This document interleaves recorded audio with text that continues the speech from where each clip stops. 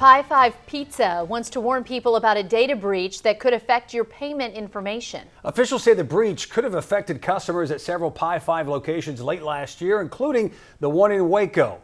They say that location was affected from September 26th through December 2nd. Possibly affected payment card data includes name, account number, card expiration date, and verification code.